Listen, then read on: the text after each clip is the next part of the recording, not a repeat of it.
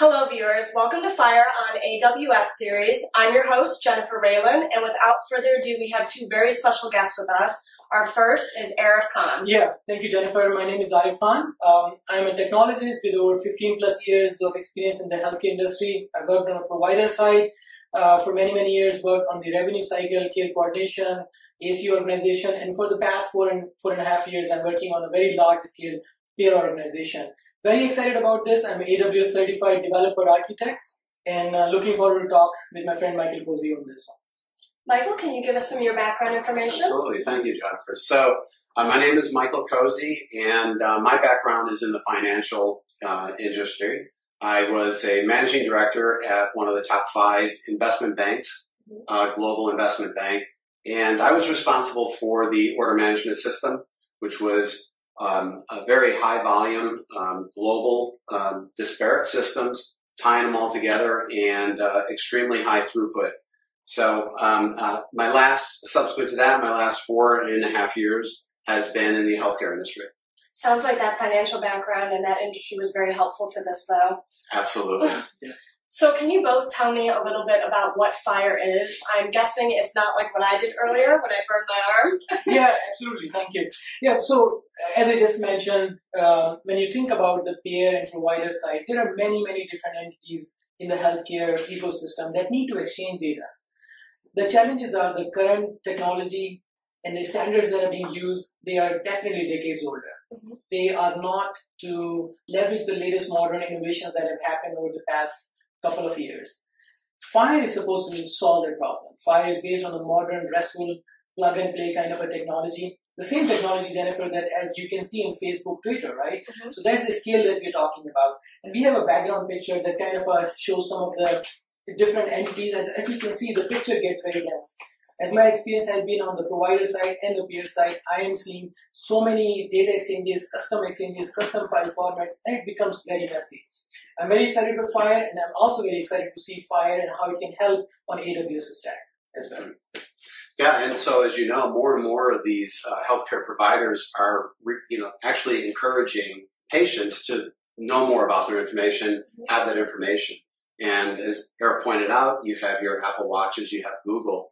These, as long as the data is FHIR compliant, they could build any kind of application they want against it. They know they're going to get consistently the same message back in the structure that they ask for. Mm-hmm. So this is really important that we start adopting this protocol.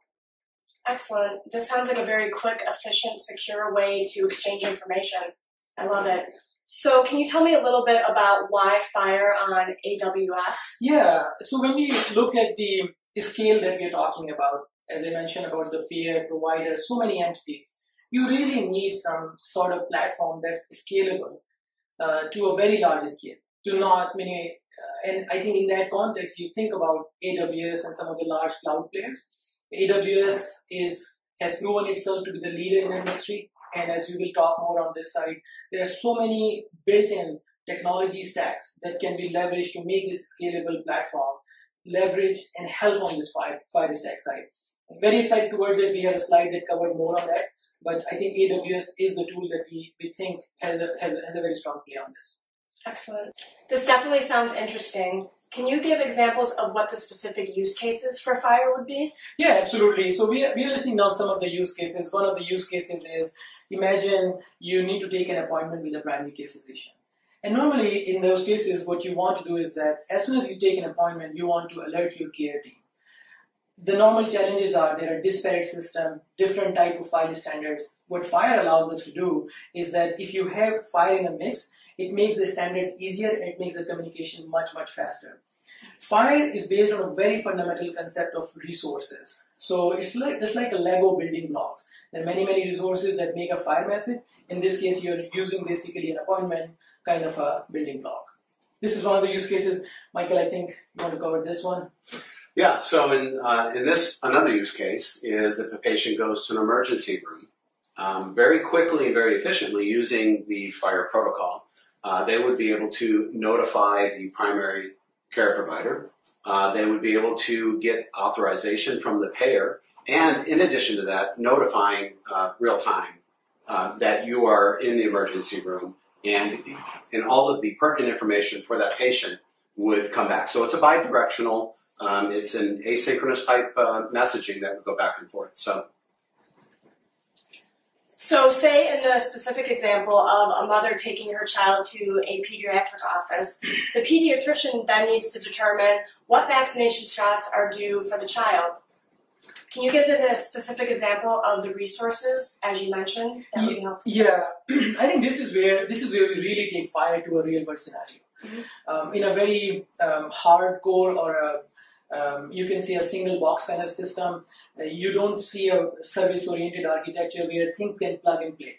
In FHIR, it's based on resources, and as you just put down the question, there are many different resources that can make this overall answer possible for us. We will have a patient resource, for example. We will have a practitioner resources, organization, location, observation, and encounter. And in addition, you can have some other resources too.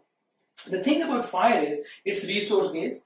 That gives you what can be out there. Then there are standards for each of those resources. And then there are specific profiles of how that resources can be constructed. So it's very much extensible kind of a platform. Yeah, I think the interesting thing about that is it's not, no pun intended, it's not a fire hose. You don't, in today's environment, you basically ask for information about a patient and it sends pretty much everything back. In this particular case, using FHIR with the resources, you're only getting back what you asked for. So it's very efficient, direct, very fast. Excellent. These sound like some great real-world use cases. Can you give an example further of how myself as a patient would benefit from this? So, yeah, absolutely. So one of the things that you'll be able to do is from your iPhone or your Android phone or anything, you'll have direct access to your personal information, your health data. Mm-hmm. You know, there are these healthcare companies are encouraging you to take more control of your health. The more you know about your information, the better. So it'll allow you have personal access to that information. I already, though, have access to my patient portal on my phone. How will FHIR change this? So that's true. The majority of the providers do offer a portal into your healthcare information. Mm-hmm. That information is extremely limited due to the constraints around the older protocols of HL7. So with FHIR, it will have the ability to have an app, and there'll be, I believe there will be an app store where you can load an app, whatever app you want. You want to know your heartbeat, you want to know what you're doing. So FHIR does actually solve problems that are unsolvable today. Right. And Michael, on the app store concept, this may sound like a very out of the blue idea long years back, but now it's very real. We see a real storage on the Apple side where there are apps, and I think using a FHIR app-based platform seems very real. Thank you very much. Yeah, it sounds like great. So how about we go into some practical usage? You talked about AWS. How does AWS play into FHIR? Yeah, so as we talked before, AWS has a scalable, massively scalable platform and toolset that can help you execute your FHIR strategy. Certainly not the only thing. There are many different technology stacks that can be used. When we see AWS, the building blocks that we will cover in our next videos, we are going to cover some of the API RESTful calls. We are going to cover some of the streaming-based toolset. We are also going to talk a lot more about this AWS NiFi EC2 servers. We have Michael has done an extensive research on that side. We think that the NiFi has a strong play on it in terms of facilitating some of the core functionality that it brought to the table that can be leveraged in terms of processing messages and using them in a very meaningful, cohesive manner. We also are going to talk about some of the DynamoDB and Redshift, that how FHIR can be used. Using those technologies can be more available to the rest of the enterprise systems. So without further ado, actually, Michael, I know we can cover slightly on the AWS NiFi on this. So let me take you on that slide. So NiFi is, Apache NiFi is a data flow management solution that we actually implemented here. Now I just put together, this is just a high level, we won't get into detail. In the next video, we'll dive deeper into this. But it's just a data flow management, and I just created a simple flow that generates an HL7 message, extracts the attributes out of it, puts it into a JSON message, and then further I just construct that into a hierarchy of JSON. So we'll cover that in detail in the next flow and why you want to use this. So you don't want us to steal your thunder? Yeah, no, I have to. I'm enticing the next video. Excellent. This sounds very clear and concise. Thank you both so much.